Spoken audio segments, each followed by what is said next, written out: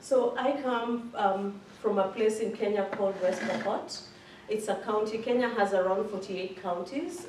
Before, they used to be provinces. We had around 8 provinces. And over a long period of Kenya trying to deal with the problem of corruption and dictatorship, and kind of the country, the people talking back and forth about what that would be, like trying to, we were ruled by Moi, and he was such a dictator, and he's the one who brought on the concept of provinces. And a lot of people felt that money was going to a central pot, and it was used by a few. And so for a long time, Kenya had like community mobilizing and education about democracy and decentralization of governance. And it didn't take root until 2007, when we had, like, the constitution was revised, and they adopted a system of county governance where it was divided by sections of where the key tribes are. And so now we have 48 counties instead of 8 provinces. So one of those counties is called West Pokot, and the dominant community in that area are called the Pokot. I have a map. One of the pictures is a map. It's just gonna loop. At the beginning, you will see a map of Kenya, where there's a section that has a green highlight. That green highlight is where West Pokot is at. And so I was brought up there. I was born and brought up there, educated there, but I'm not of the Pokot ethnic tribe. I am of a tribe called the Sabaot. But Sabaots and Pokots are kind of neighbors, and so my mom has had a long, she had a bad experience in her home that kind of led her to leave home and live with the nuns, and then the nuns took her out of the community. So by the time she was done with education, she decided not to go back to her home. She came to West Pokot to kind of try to find a home to make a home for herself and find a life for herself. And so business is what took her there, and West Pokot people kind of welcomed her, and she has become a Pokot herself. Like, in the way she approaches life and thinks about life is actually very much of a Pokot ideology. Like, her ideas are much more like the Pokot rather than the Sabaot, and so she brought us up in that context. And I did not know any other community apart from the Pokot community. So having grown up there and having had most of my friends and people impacted my life being Pokot, I sort of feel that they are more of a community to me than the Sabaot who are in a different county. And so my story is so much connected with that land, the West Pokot land, and very much connected also to my mom's story and her history. And even the founding of Jitokeze is so much connected to the land of West Pokot. So we started Jitokeze or Mama Africa, which is a community-based organization that we called Jitokeze because Jitokeze is a Swahili word that means unveil yourselves or emerge, right? And Mama Africa means women of Africa. So we named that because I felt like part of my job was to kind of work with the community to help the community realize the potential that they have is great, and they can harness that potential to bring about sustainable development, yeah. Because the county is very much affected by poverty, and we are affected a lot by climate change. Specifically, droughts is one of the biggest problems that we have that has caused us over time to depend on food aid, and to also, like, we've had our neighboring communities, the Sabaot and the Turkana are the ones that neighbor us, go into conflict with us, the Pokots, right, because of trying to access the same river source or pastures. And so one community feels that you're not supposed to be here, this is our land, and then the other community feels like, no, it's open, communal land, so we can share, and we have also had a problem where boundaries are not quite clear because of the way it was done during the colonial days. So the issue of that, like the historical setting of boundaries and droughts, causes a lot of conflict to happen. And so I felt growing up, that was my reality. Conflict was my reality. My reality was also hunger and depending on food aid. I also have a reality of having to deal with poverty and struggling to get education, and seeing my mom struggle so hard, but still, like, she struggled very hard, but she never gave up. She never felt pity for herself, and she never felt like it was hopeless, the situation of the poverty she was going through, because of, she just was a fighter always, and she taught us to fight, and she did all she could to make sure we got an education. And so I felt in many ways that the fact that she had that spirit empowered me a lot since I was a child, and it empowered me to know that I'm not really a victim. Like, we may have a lot of problems going on around me and my community, but we are not victims. We have power within us to actually get ourselves out. And another thing that my mom liked to tell us when we were growing up is that education is the key, and we are not going to have a savior. Our savior, we are our own saviors, and we needed to be educated. Not just like going through school, like formal education, but also informal education about like how the community works, and you know, just informally knowing what's going on, and you know, trying to access whatever resource you may need to deal with the challenge you're facing. And so she educated us so much about that, and she also educated us, especially me as a firstborn, about the responsibility that I have towards my siblings, and the role that I play as an agent of transformation for my family and my sisters and cousins that I have, who have not had the kind of influence that she was having on us, right? Because a lot of our extended family also have struggled a lot with poverty, and my mom's sisters and brothers were not as motivated to make sure that their kids got education. And so my mom always told me as a firstborn that if I don't perform well in school, if I don't take serious my own empowerment, I'm going to set a bad example, and I'm going to compromise the welfare of my children, my grandkids, and the welfare of my sisters, like, and their grandkids, and their children and their grandkids, and also my cousins. So it was a big burden.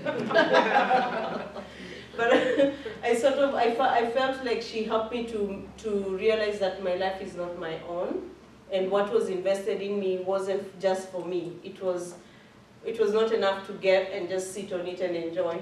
It was actually for sharing with my sisters, my cousins, extended family, the community itself, and the generations that was going to come after us. And so that kind of taught me since I was young to have a desire of having a positive impact, and kind of using what I have to bring back change of transformation in the community. And so over time, I just found my way. Like, I came to realize that as I envisioned my life and the kind of dreams that I have for myself, there's no way I can separate that from the realities of my community and the needs of the community. And so having myself gone through the challenges that my people are going through, I realized that the privilege I got with my mom was so great, and that's the gift I could bring back. And so I just prayed a lot when I was young that God would use that, And so when I was in high school, I got, that's like, I'd say around grade 11, that's when I came to know Christ.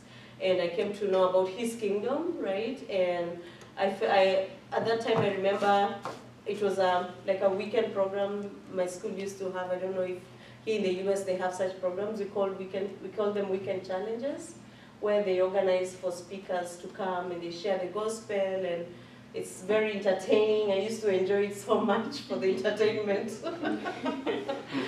But this, like, from Form 1 up to Form 2, it was just fun for me, like attending it for entertainment. But when I got to Form 3, which is like grade 11, this one Sunday afternoon, I was sitting with my two friends, and the preachers, they were from Tanzania, they came and shared, and for the first time, I just felt the heaviness of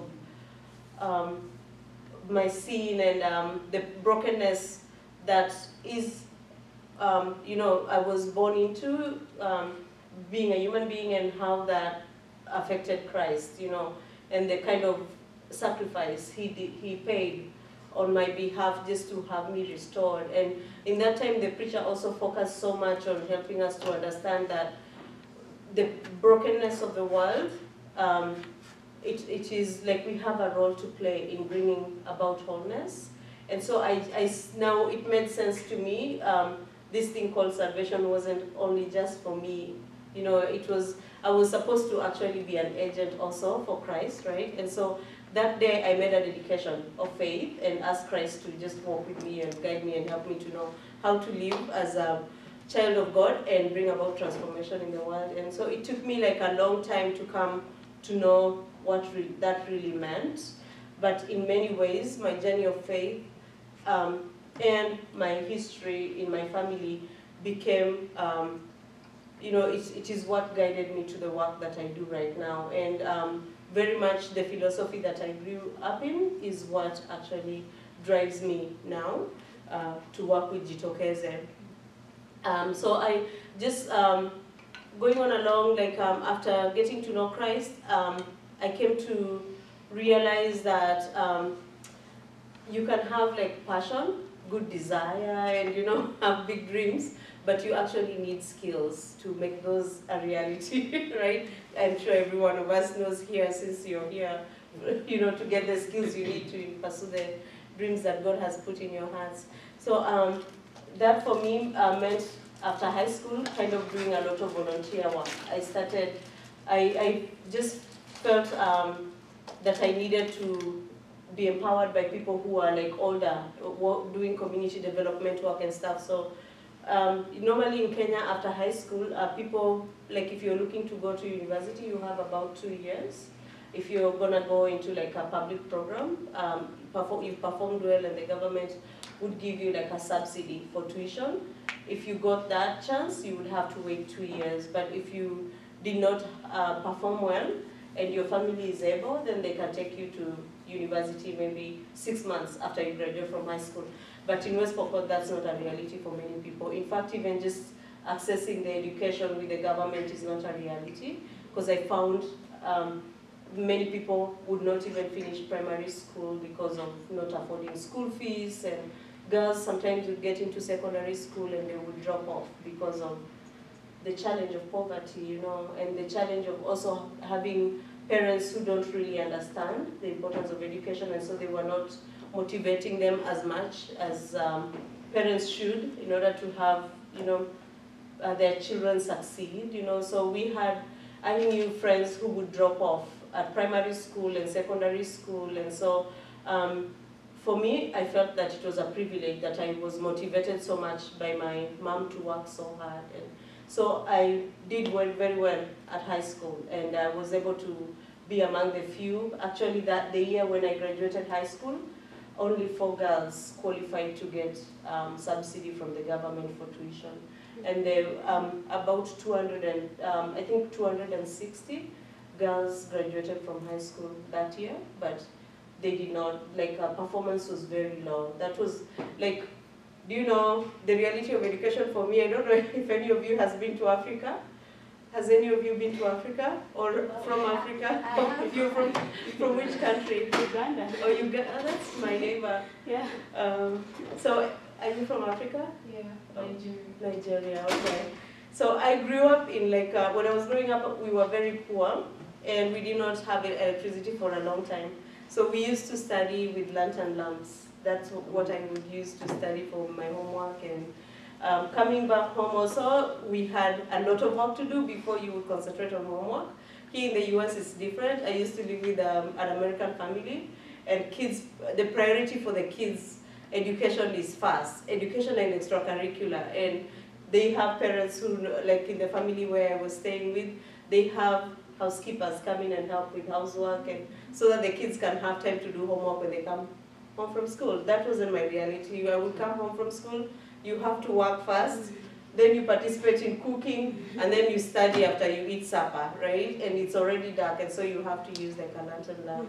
And so it was hard conditions, you know, and so for me, even going to secondary school and being in a boarding setting where they had a generator that brought electricity, was like really a great thing, you know. And so I think that was probably one of the reasons why few girls did well in school. And it's only like my year it was like 4 girls out of 260 that actually performed well enough to access university, you know. And so, so the odds were really against us, I think, as girls. And so, anyway, so I was called into the university, and so I had these 2 years that I could do a lot with, and so I decided to do volunteer work with water. I went in and worked with an organization that was working with the community to educate them about clean water and hygiene. And so I learned quite a bit from there. I learned a lot about community organizing and about the needs of women, especially in the area of nutrition and health, you know, and food security. And then after that, I also went and volunteered with another program that was doing planting of trees. And there I learned quite a bit about the importance of trees and promoting forestry as a way of doing community development. And anyway, so it was good for me, that kind of exposure. And when I went to university, a lot of things also were kind of making sense to me, because I chose a course that was also very practical. You know, in Kenya, like you have different kinds like BA, BSc, and I don't know about undergraduate programs in the US, but in Kenya there's some courses that you can take that are very theoretical. Like Bachelor of Arts is very theoretical.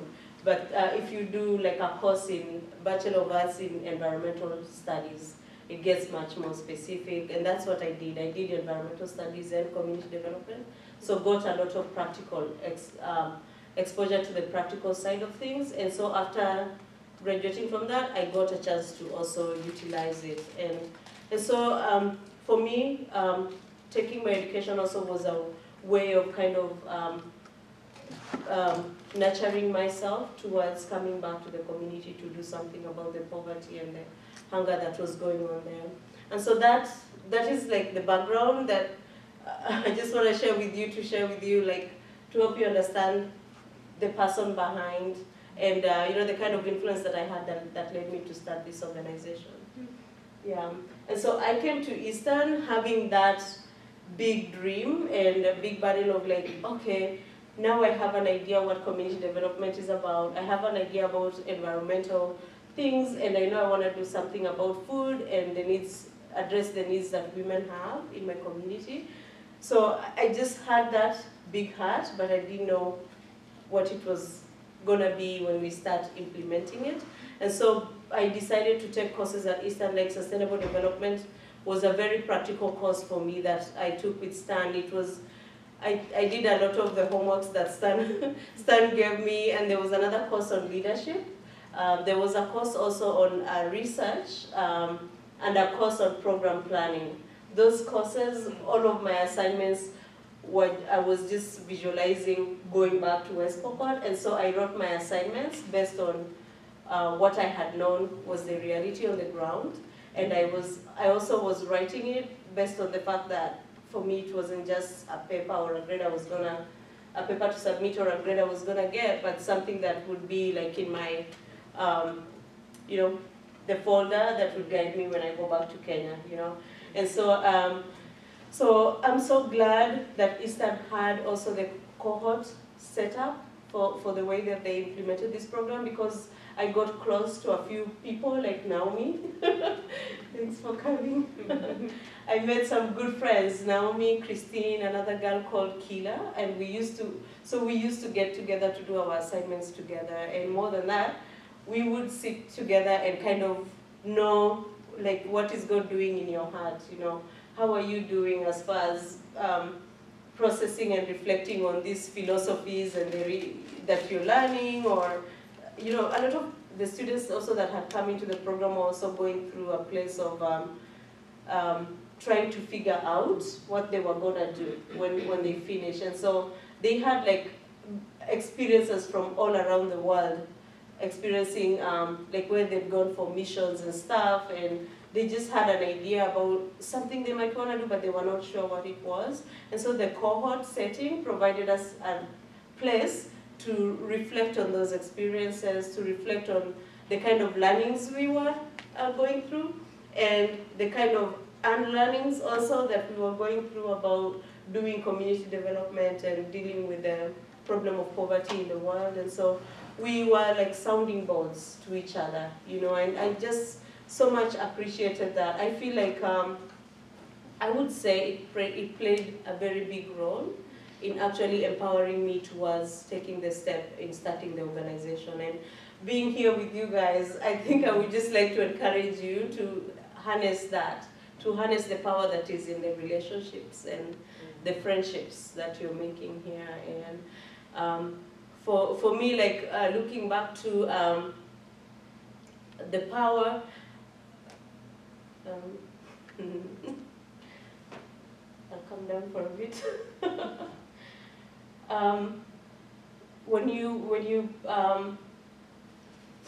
So when we go to plan for the startup of the organization, you do project planning and you realize money is like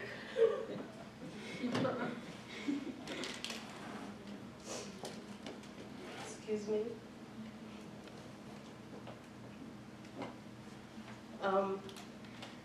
You realize that at the end of the day, doing work takes money, you know, and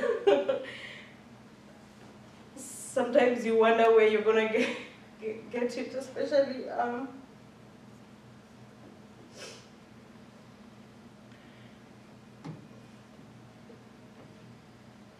if you don't have like you know rich people around you who would be able to support you in that work. Sometimes like personally, I would wonder to myself, like, this vision is so big, now we did a budget and it needed a lot of money, but it's like I might have to give up on it if I don't get the money that's needed for that. And I took courage in the fact that also at Eastern we had learned about fundraising through grant writing, right? And then I realized still, even to access grants, sometimes you actually need relationships and people who know people. And coming from Africa with not so much of access to that kind of power people, it just, there were times when I went through a phase where I would feel like, oh, it's impossible. Like, probably I will never get the money. I may just go to Kenya and find that the reality is, you know, like there's no money, and the reality is I cannot implement what I had envisioned, you know, and so for me, I think that was one of the things that God had to work out in my life, like to work out, to kind of deal with the philosophy that I had carried for a long time about who is the source, who is the provider. I realized that I had to come to face the fact that God was actually my provider, and He was calling me to this work, and He would provide for it. And so I prayed so much about that. And one of the prayers I used to make when I was still here was that God would prove that this is actually His will by also making provision for it, and provision for social support and moral support, but also financial provision. And so I'm so glad also because I think God answered my prayer too by bringing people who He was working out, like the friends I had.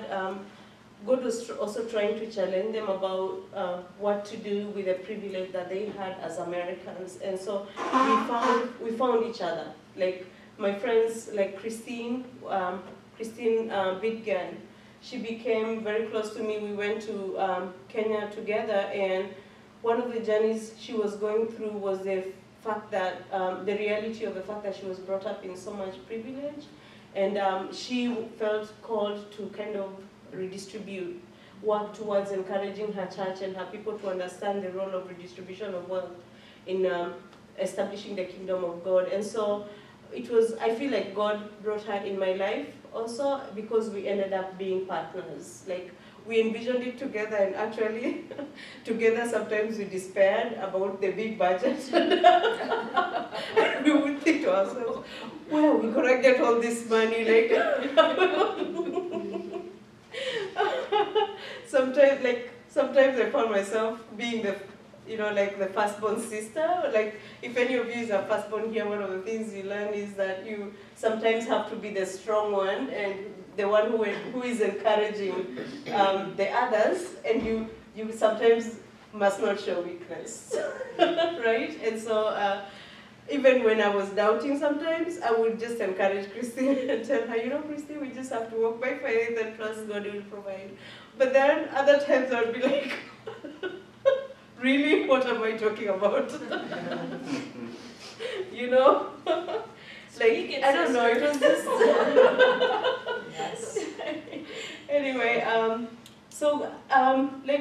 think I like to think about the image in the Bible where God talks about the yeast working itself out in the dough. I think that scripture probably talks about the growth of the kingdom of God and how it grows, and you have no idea like how it's growing. But for me, it also personally talks about sometimes the way God makes our faith grow. Like in our personal relationship with Him. Sometimes you have no idea that the conflicts you're going through and the hardship, it's actually the opportunities God is giving you to develop greater and greater faith. And so, anyway, through the relationships I had at Eastern, we sort of also got connected with churches, and churches became the foundation of the support that I got when I went back to Kenya. And I didn't go back like having a lot of money, but through the church that Christine goes to, we got a small grant for the first year in 2012. And so when we went, I started implementing the work, and a lot of my focus stayed with the agricultural bit, where I was educating the farmers a lot about the reality of climate change. And they know about it, but the science behind it, they don't understand.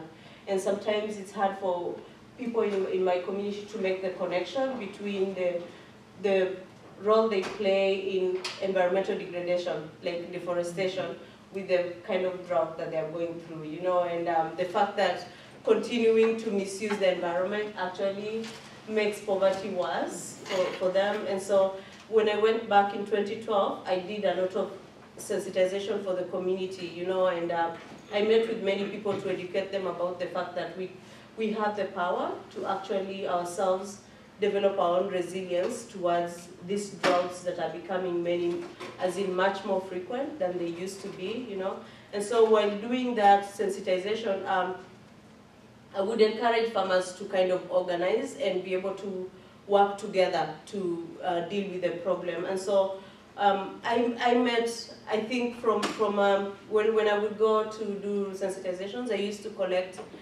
information about attendance. And I'd say in 2012, I was able to sensitize more than 1,500 farmers, actually.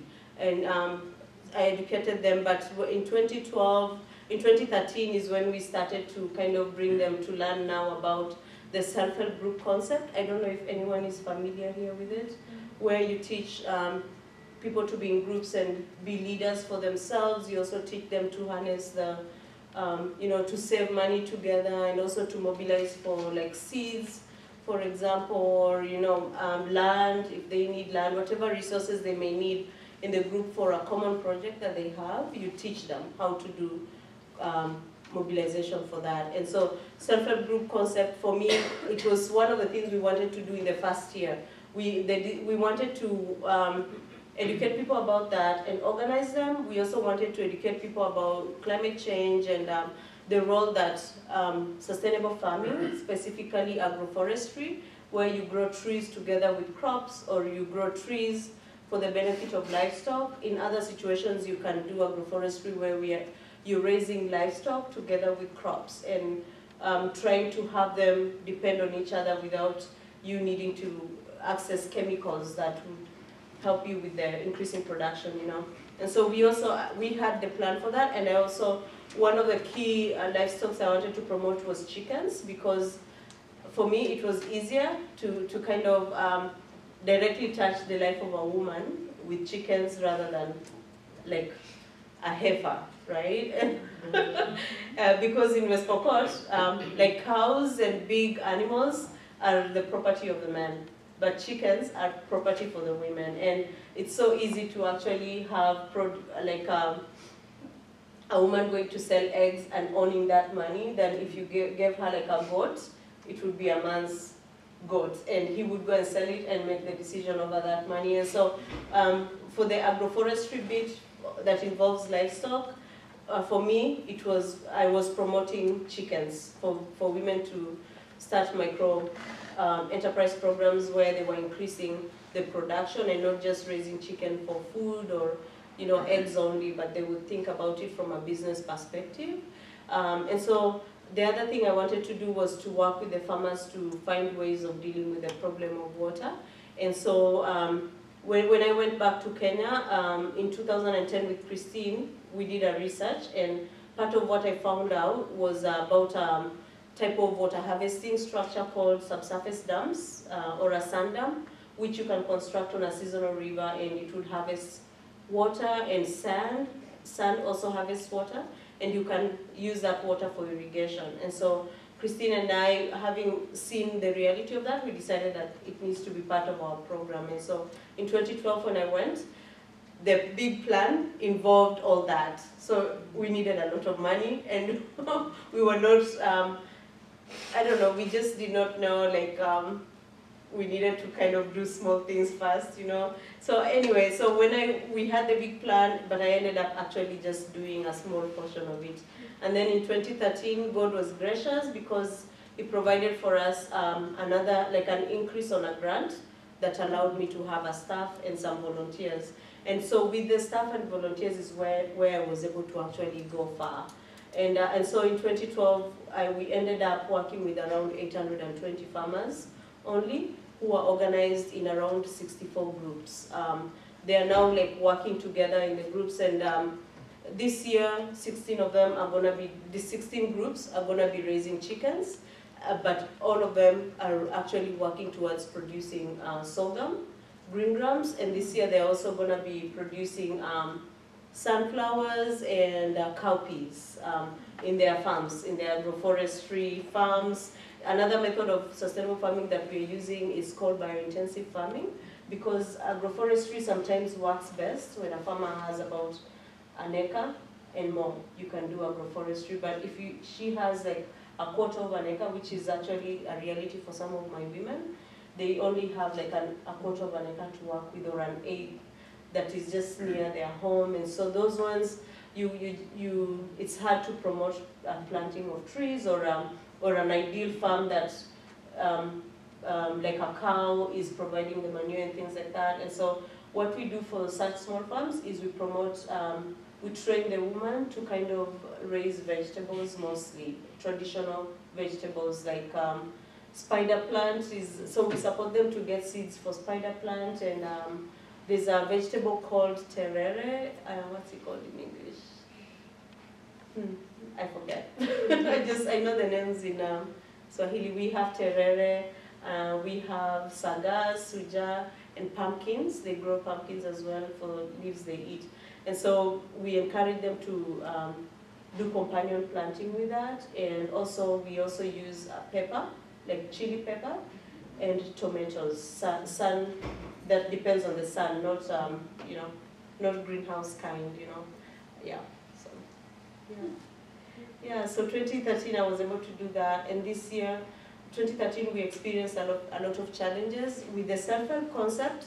One of the things we saw with the groups is that they were so happy about saving together, but they have trouble, some of the groups have trouble accessing the income that they need, and so some of them would come to us and ask if we could help with grants and things. But I remember when we were starting our program, we actually considered doing grants, micro grants, to support them. But then when I got on the ground, I realized it would be so hard for me to manage a micro grant program.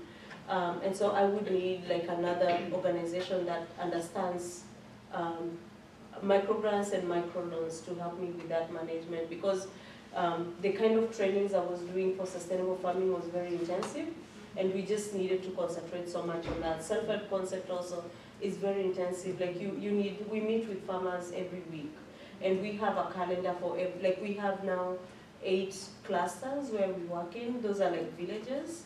And for each of the, like a village that has, okay, so 8 areas, each village has about 8 to 10 groups. And that village has a volunteer who we call community facilitator. And so this year we are going to band the villages into clusters so that we can have 3 main clusters and kind of have a staff that is specifically attached to that. Last year the staff was serving all around. So so in each of the village, for the 4 groups, one group would meet on a Monday. This week, next week there's another group for Monday. So every 2 weeks they alternate. Because I don't know if anyone here is familiar with the farmer field school approach of training. When you do farmer field school, it's very like practical. And so we were working with farmers who have no literacy, you know, and so a lot of our training has to be demonstrative. It has to also involve a lot of dialogue and a lot of experience, sharing of experiences. Another thing that we do is we encourage them to visit each other and learn from each other, you know, from stories and stuff, and sharing in the group just experiences. It's actually one of the key ways that we use to train. We just have people share what is going on in your farm, and then we have like a group farm where that's where they learn the agronomic side of things, and then they're expected to take it back to their farms. So every group has their own site. So on Monday when we meet, it's normally for about 2 to 4 hours. If it's a day when we are only focusing on the self-help concept, it's only for 2 hours, because it doesn't take so long to kind of train them on that and train them on leadership and stuff. And you cannot do so much of theory.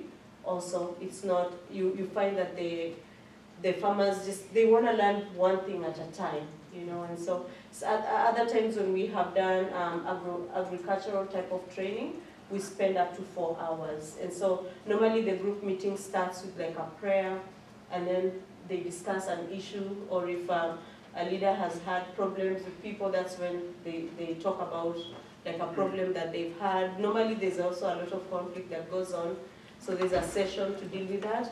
And then there is the trainer would share about the targets for the day, for the training, and then they would go into the training bit, and that's very practical. It can take, so it takes about 1 hour to do that, sometimes 1 hour, 15 minutes, and for the training. And so when we were doing an intensive part of self-help concept, we felt that we cannot mix it quickly with the agronomic part. And so the concept that we use for the self-help training has different phases.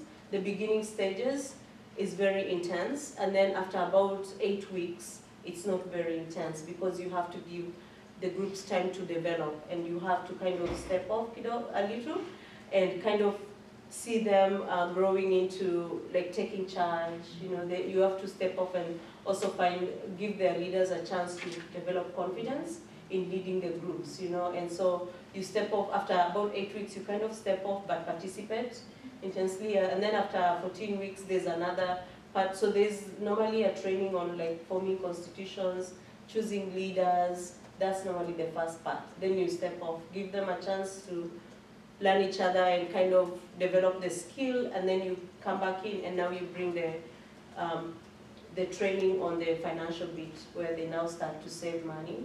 So you teach them how to do that, how to run like a bank on a table, you know. So you teach them how to, like, they need to bring group contribution. It's a small percentage. They also bring like their own shares to the group, like their own savings. And then if the money is a lot of my groups actually are not working with like a bank account. They're just, the table is their account. And so they would bring all the money, and then instead of one person going with the money at home, they borrow from the table. So they would get like a loan of like 100 shillings sometimes. Some people would get a loan up to 1,000 shillings. There's groups that save around 40 shillings, which is like 50 cents every week. And the highest group that we have is a group of young people that also have grown bananas for a while. So they normally sell bananas and they save more. So they save around 200 shillings, which is about $1.50 every week because they have bananas on their farm. But these other women sell eggs, and they also sell like herbs from trees. Some of them, when we have a harvest of sorghum, they have a little bit of surplus to sell, they bring in the group. Some of the groups, the women may not have like eggs to sell, so they actually give a service to the group in the group farm. And then the group farm, the groups decide some of the proceeds from that group farm goes to cover the savings of this woman, you know. And so in any one time, sometimes the group can have on the table up to 5,000 Kenya shillings. Another time it can go up to like 8,000, you know. And all that money has to be borrowed by the members. And so far, when they borrow, they bring back next week, and they also bring like 10 shillings on top or 20 shillings on top, which is like an interest. But that interest is actually, it doesn't go to their, it doesn't go to the group savings. That interest actually continues to be part of the savings of the woman who brings it, right? And so that's how they keep it going. And so far, in my experience, they have used those monies to help themselves with welfare problems. Like, I remember 2013, they used to ask me a lot if our organization has been started to help with things like education and people who have medical emergencies and stuff, and I would tell them no. And so in this 2013, I have found many of them are using the borrowings from the groups to deal with medical emergencies especially. Actually, that's the biggest, a lot of money people actually use it to put into medical emergencies.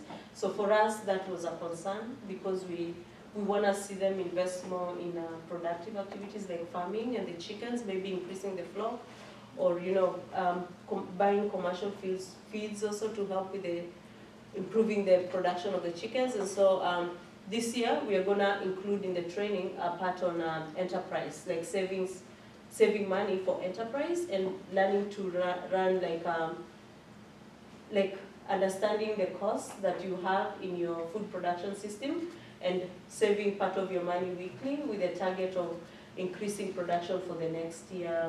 So, and also last year we gave seeds. This year we see we will have a problem accessing some of the seeds we gave to our farmers, and so we would like eventually to see them actually just buy their own seeds and take control of that instead of us always like sourcing from the government. The government supported us last year quite a bit with seeds. Yeah. So yeah, so yep.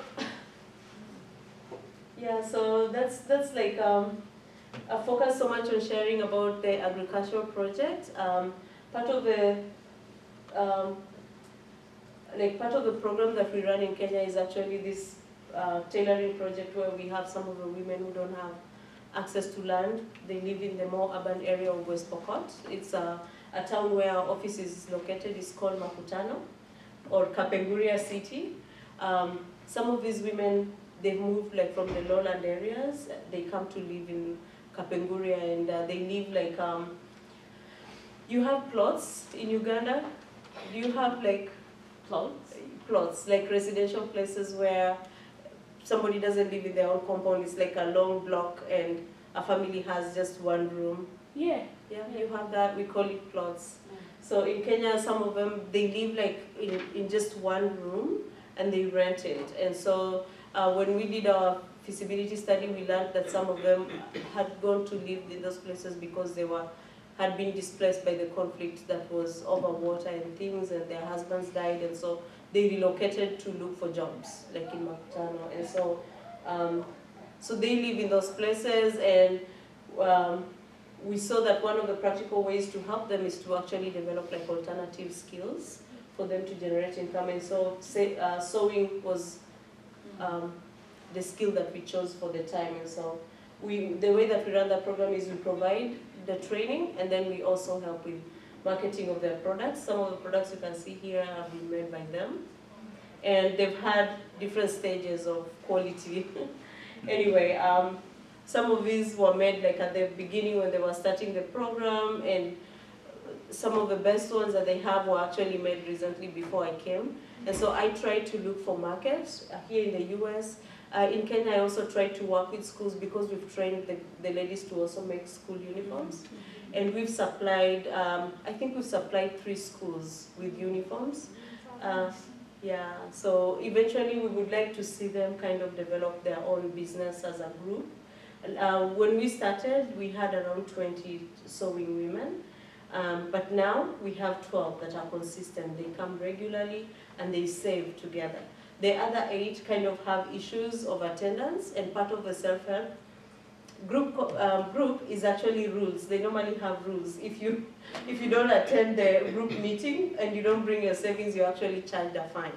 And so sometimes these ones that are irregular in their attendance get charged a lot, and some of the savings that they put in is from the products that they make, right? So, like for instance, one of the bags that they may make, we would pay about like 500 shillings, which is about $6.25, right? And they save 50% of that in the fund that will help them to purchase a sewing machine. And so the other part they would bring to save to the self-help group, and then they can also use the rest for whatever use that they have at home. And so when the time for paying commissions come, the ladies who haven't attended much normally have little commission, right? So they're not making much, and because also they're being charged a fine by the group, they end up leaving a lot in the group, and so they find that it's a problem for them. Like they're not making much, and so they asked not to be part of the group. So only 12 people are going to be forming a group, like a cooperative that eventually we want to look for like contracts where they can get a school, make uniforms, supply the school with uniforms, and then I also look outside the country to see who may buy and support the women like that. Yeah. So that's a lot of talking. I think I went over 30 minutes. I wanted to talk just for 30 minutes. I don't know if anybody has a question.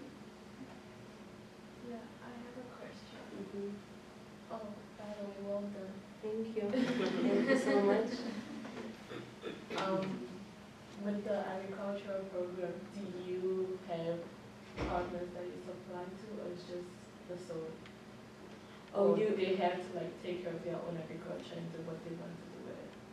Oh, you know, we work with the agriculture program. The approach that we take is a value chain based approach, where we try to work with people who are involved in the value chain of a crop. And now we are promoting sorghum, drought-tolerant crops, and when you do the value chain approach, it's kind of hard to do so many at a time. So we are, for the sorghum project, I found, when I went to Kenya, I found that there was a beer company that would buy surpluses from our farmers for the kind of sorghum that we're promoting. And so I tried to access their market, and I've also been able to partner with another, like a European organization that works with them to empower like community organizations like me to be able to do more of organizing and helping the farmers to increase their production. But sadly, the price that we've gotten so far offered by the business is not so good. And so, and also last year we had a very bad drought, and so we had to prioritize. And it's not us as an organization that does the prioritizing, it's actually the groups. They decide how much they want to sell. When they have a surplus, how much they want to sell, how much they want to keep, right?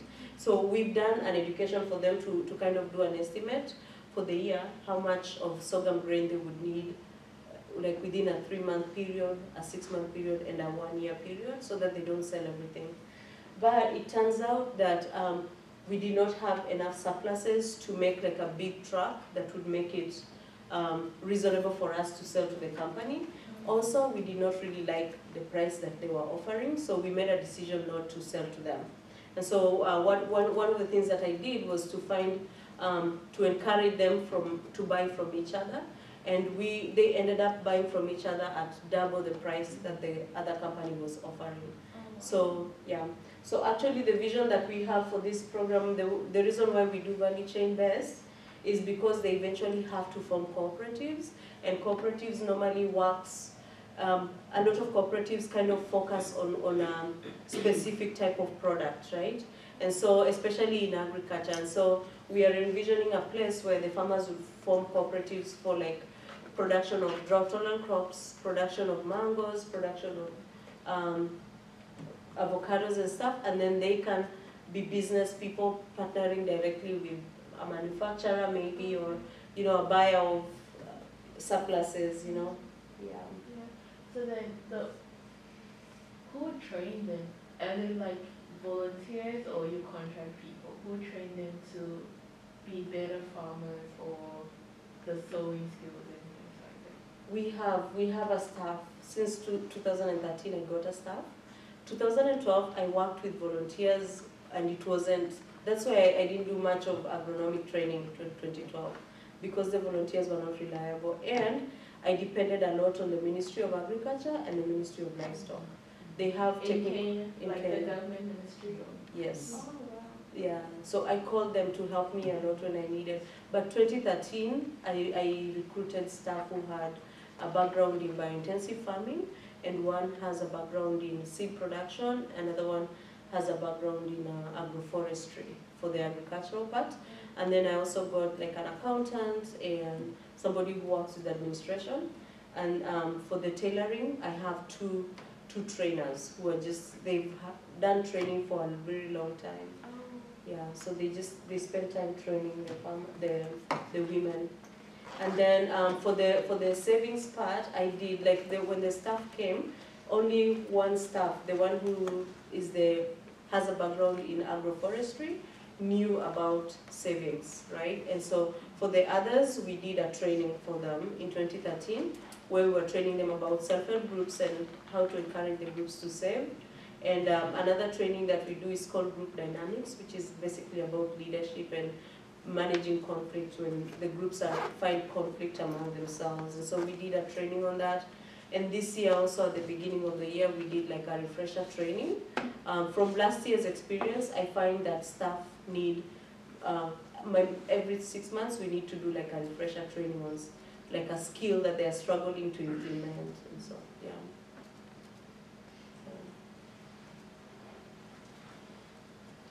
Yeah, so they've been trained. Now all of our volunteers have, their skill set includes biointensive farming, basics in agroforestry, and group organizing with a self-help concept. And now because of the enterprise bit, we included in the training on the self-help, we included a method called VSLA,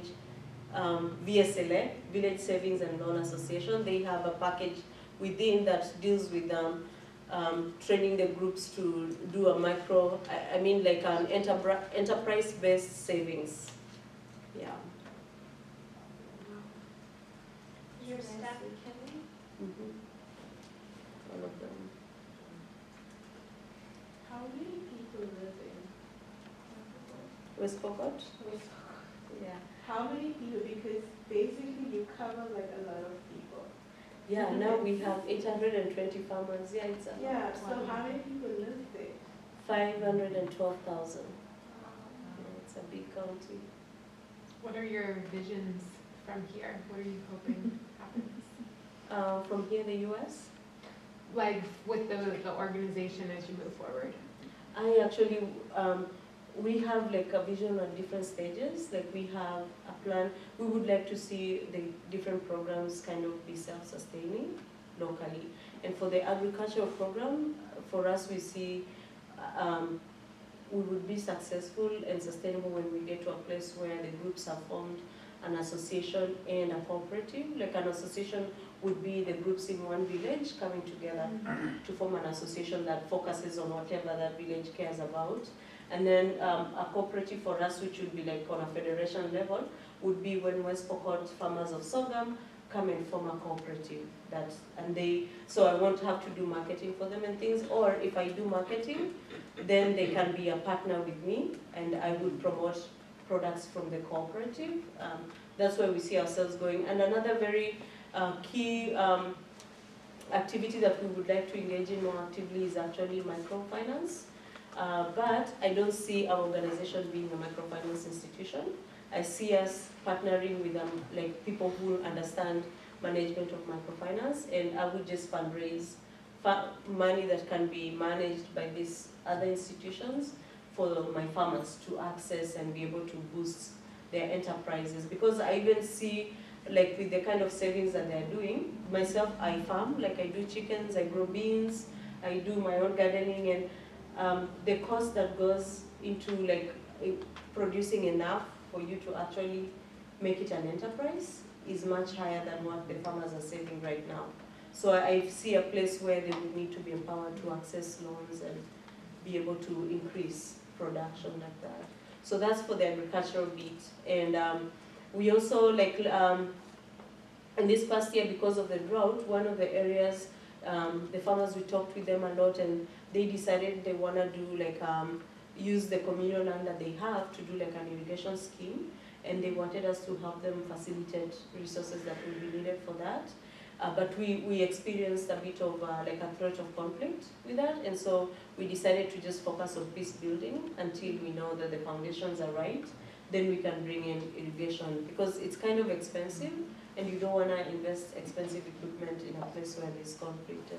And so we visualize for that area also that they would have like much more production of food when they have like an irrigation scheme. And yeah, so that's for the agricultural bit. And then for the water, so last year when we constructed the sand dam, the cost was very high, and it took us a long time to fundraise for that.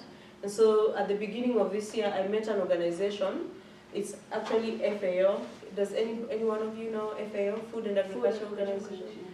Yeah, they did like a stakeholders training for people who are working in food security in West Pokot, and I attended that. And the training that they were giving was about microstructures for harvesting water on the farm, right? And it was their response to the drought that we had in 2013. And so when I attended that, I decided that I wanted the agricultural staff to also be trained on that. And so February, when we did our training for the staff, I got someone who came and trained them on how to do these structures and promote it in the community. So we are partnering now with there's someone in the Ministry of Agriculture that was put in place just to train farmers to do that. So we're going to partner with him, and he's going to work with our farmers to have them do small structures for water harvesting on their land.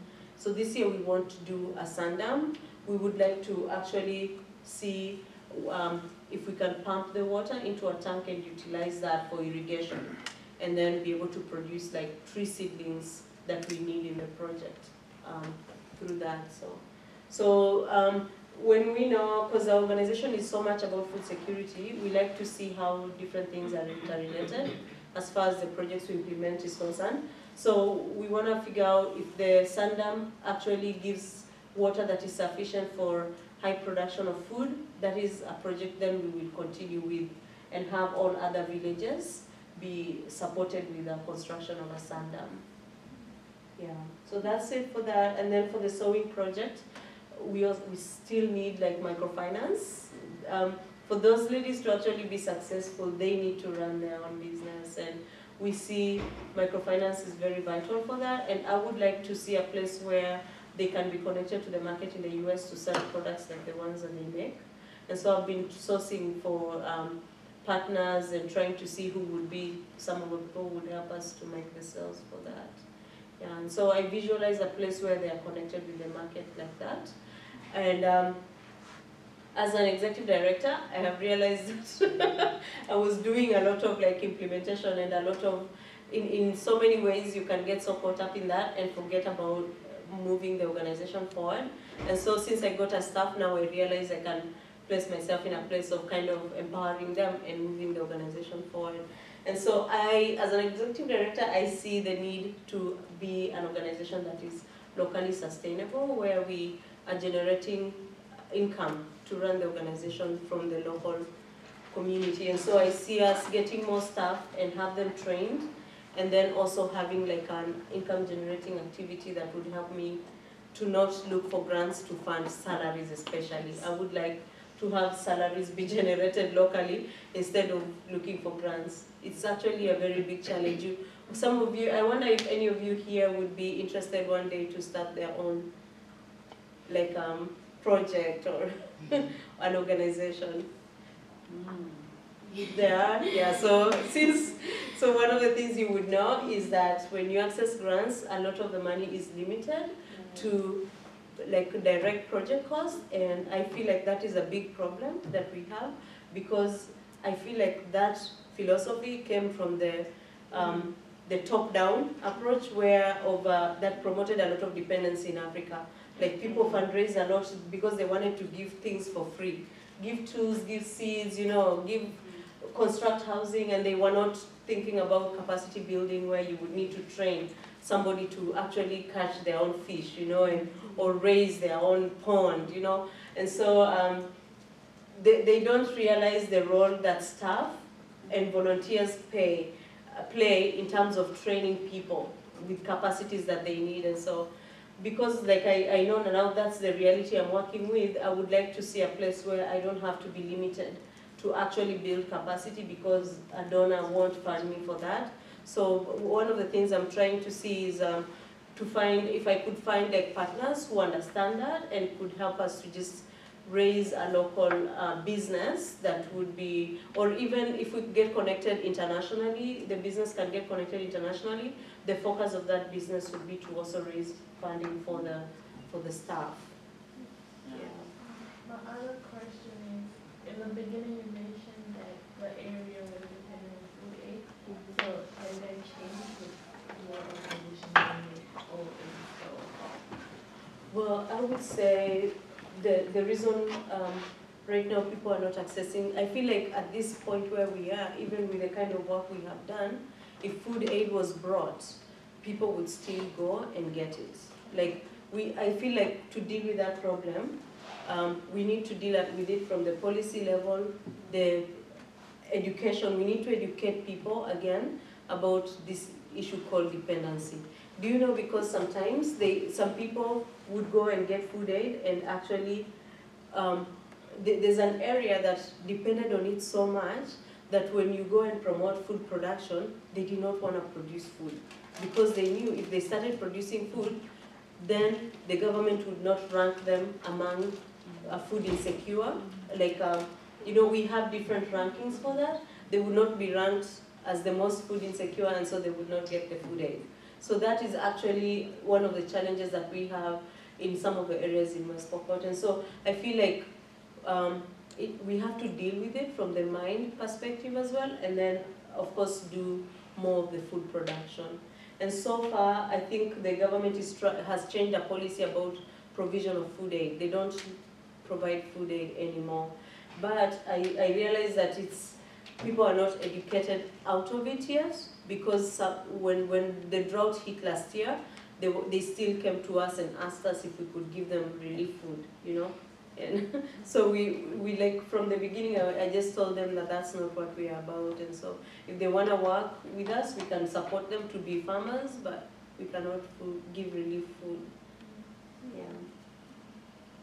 How many of the farmers are women compared to men?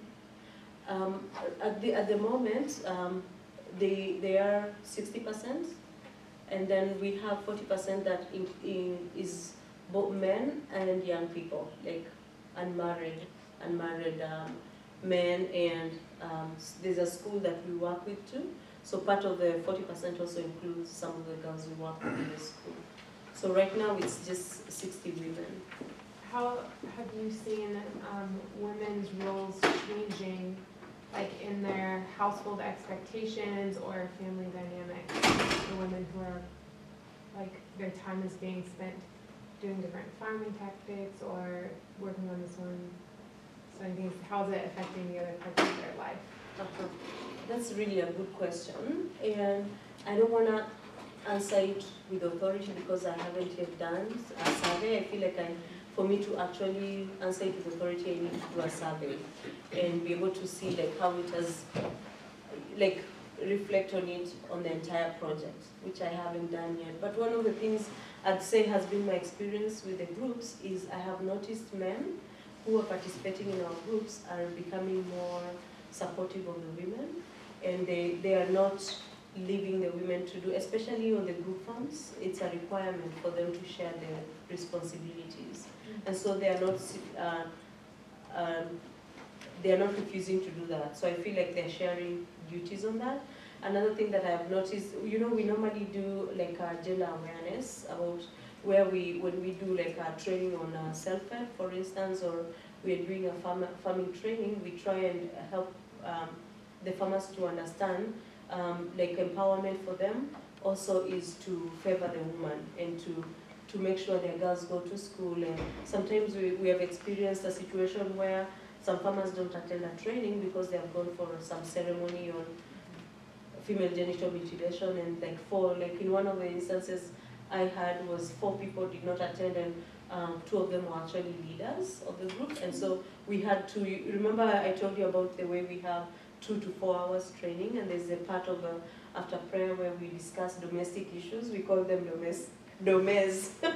Anyway, part of the domestic issues is the issue of attendance and who owes the group what because they haven't attended for how long, and who's gonna follow up and things like that. And so when we are addressing that issue, we get to learn why isn't someone attending. And failure of attendance for us, in my experience, has been like for women, sometimes it's they experience conflict, or someone is sick, or they went to visit someone outside the community, and some of them have gone for like ceremonies.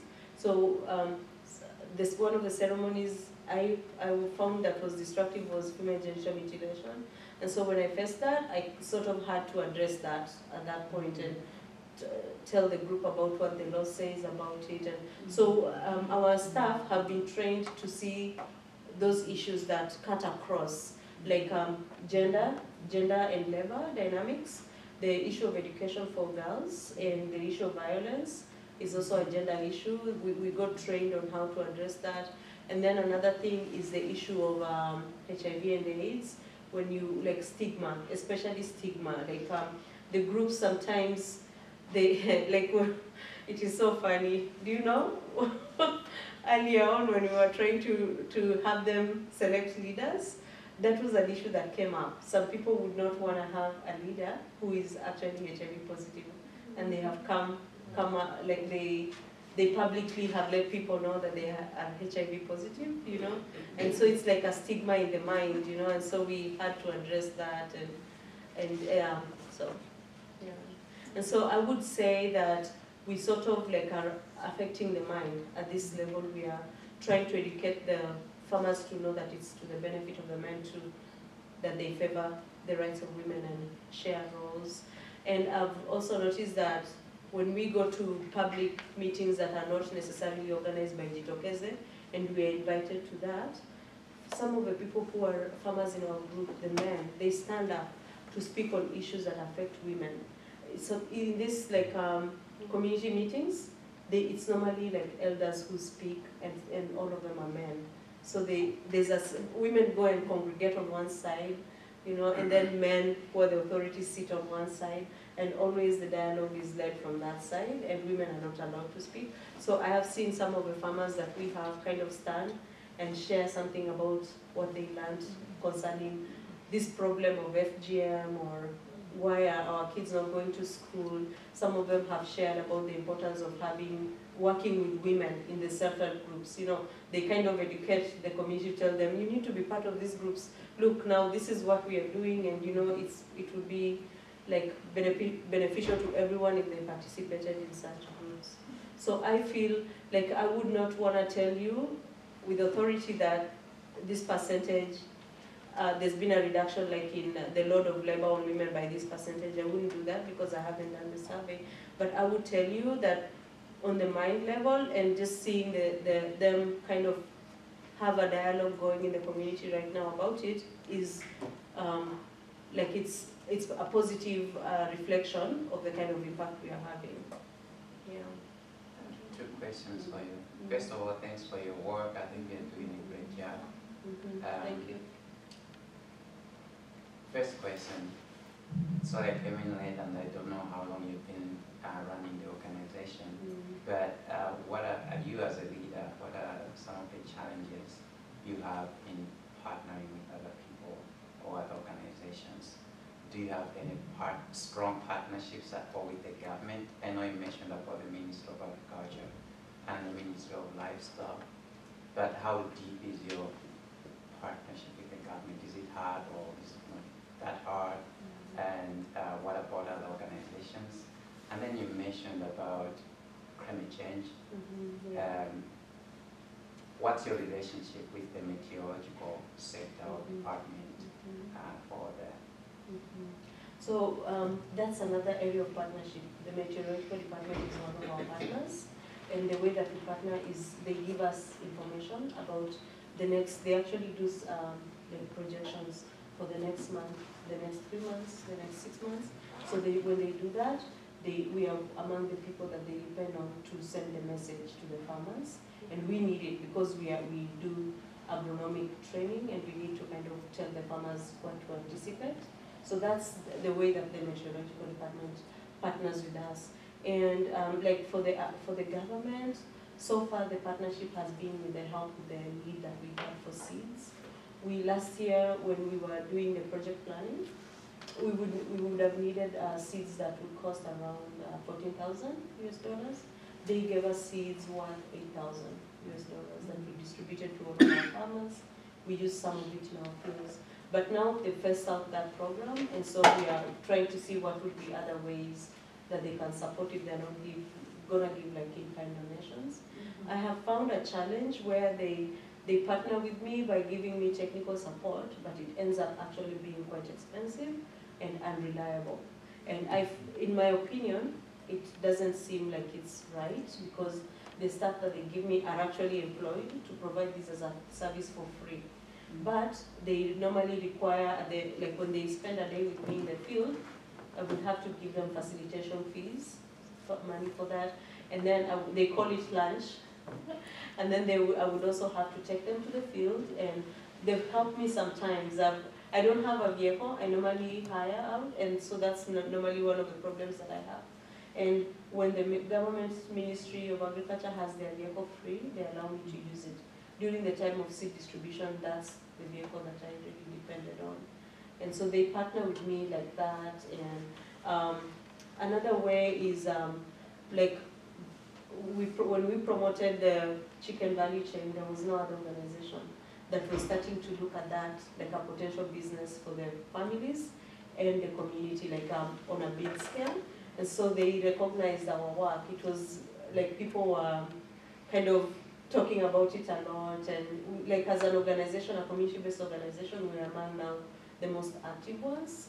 We have like a lot that exists on paper, but our work speaks for itself so far. And so they call us to make decisions, like to participate in decision making for the county. Now they are trying to develop policies and infrastructure for development of food security sector and addressing the problem of climate change. So I've been invited to several forums for that, and one of the forums I participated on was choosing value chains that the government would invest money for setup of industries. And I really campaigned for the value chains that I promote.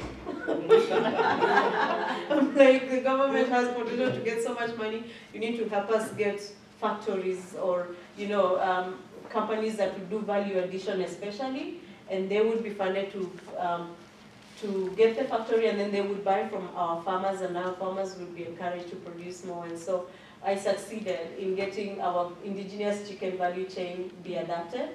They also adapted the mango value chain, and so we have a big job to do on that to get the farmers to produce enough. So they're gonna source money to have a factory constructed for mango value addition, and I'm happy because another organization does honey production, and they succeeded in getting that in there. And I'm happy for that because when we promote growing of trees, one of the things we tell the farmers is about beekeeping.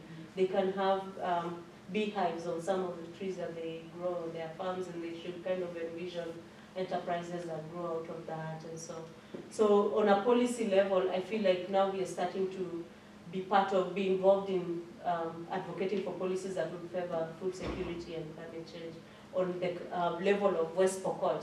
We haven't gone to the Kenya level, I mean, Kenya as a nation level yet, but we start small, like that. And Petey, you've really worked hard on your chain in North American relationships Yeah, for the Friends of Jitokeze. She Yeah. really has been stirring up interest in as many ways possible. Got some of us involved Yeah. in North America to partner Yeah. in a way of Africa actually bringing education and teaching into our communities and into our ways. So there's a mutuality Yeah. of partnership with Friends of Jitokeze. So you've been really strong on that Yeah. part. Yes, exactly. Like on the US side, we have Friends of Jitokeze that has been a very strong partner. They also partner not just with the education bit, but governance. One of the challenges I have had is the issue of accountability and having a board of board of directors that I would be regularly meeting with. And so Friends of Jitokeze has provided me that place. And another vision that I actually have for Jitokeze is to have a board in Kenya that is strong and takes charge, you know. And so I have challenges bringing up such a board because I feel like Kenya doesn't have a background in, people are not educated about governance and volunteering, you know. They want to be paid to be part of a board, you know, and so it has been one of the biggest problems that I have. And so, like, we also have partnered with Covenant World Relief through our friend Christine, and my church supports my work a lot, Central Baptist Church, and they have connected us with the American Baptist churches, and so there's a network of churches here in Philadelphia that are now coming on board to support our work. And some of these are actually women, and they're just yesterday and the day before yesterday, I was in a meeting where I was able to get some of them engaged, and now they're going to be heading the part of marketing products here in the US, and so I'm really happy about that. And just like now that we're talking about partnership, I think one of the things I would like to share that has been a challenge, which country are you from, by the way? Malawi, okay. I've had one of the biggest challenges that I've had is actually working with an international partner. It's called UCOD.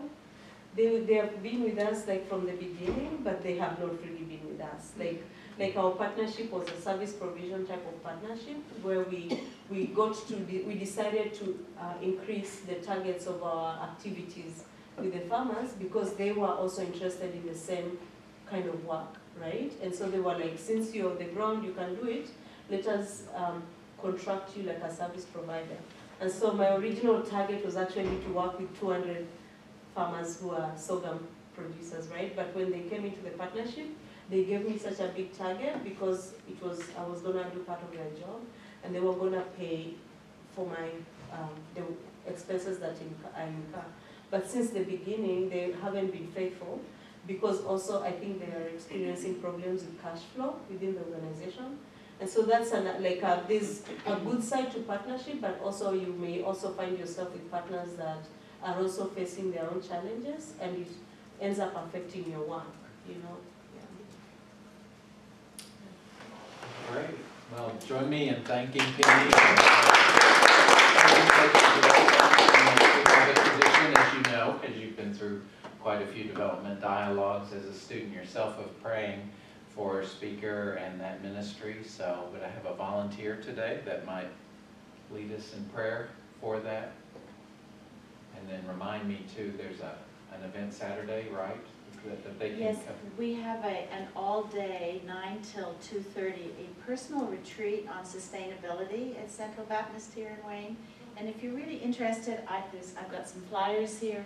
And the whole idea, Petey will tell her stories, and we will look at it in our own lives and try to see where does sustainability come from, and how do we know our ecological niche in the world. So we're just bringing together that conversation of Petey's experience and our own experience and our own place in the world, and a conversation around that in a retreat format. So I'll be facilitating that with Petey. So there's information here. I'm happy to tell you, talk to you, and also to get to know you. I live right next door. My husband did this program. We came here in '92. We've been around here, worked a lot internationally. My name is Carol Korch, and I'd love to network with you. We're looking for help. We really need help, and you haven't said it, Petey, but one of the things we long to get out of here, just anybody wants to start to think about internships, long-term engagement sort of helping to write funds, getting some of your program work done through Jitokeze, if that's speaking to your heart. We're looking for individuals who really want to partner and spend time in their life. I know, Naomi's been part of that in different ways. We really are open to what that might look like. So join the conversation. Petey's going to be around for another few more weeks, but this is the time to kind of get some of that in place. So if your heart's been stirred, here I am. I'll give you the details. We need all hands on deck. I'm just the networker. Yeah. So I remember when I was a student here, we had an internship that was for right before graduation. But before that, they also gave us like fellowships and opportunities to volunteer within Eastern. In SLD, some people were taken outside Eastern where they were volunteering in organizations outside. And so I just wanted to add to that and say that you don't have to wait until before graduation if you want to help somehow and be able to actually gather. I feel like, I don't know if that decision is for the SLD people to make or the students, I don't know, but there is an opportunity for people to be engaged even before it's time for internship. And I think it would be like a good type of partnership to have also with Eastern. Yeah. Some of the things we need to get done are very practical for the nonprofit world, and you would get the right skills, the kind of skills you totally would use, So, yeah.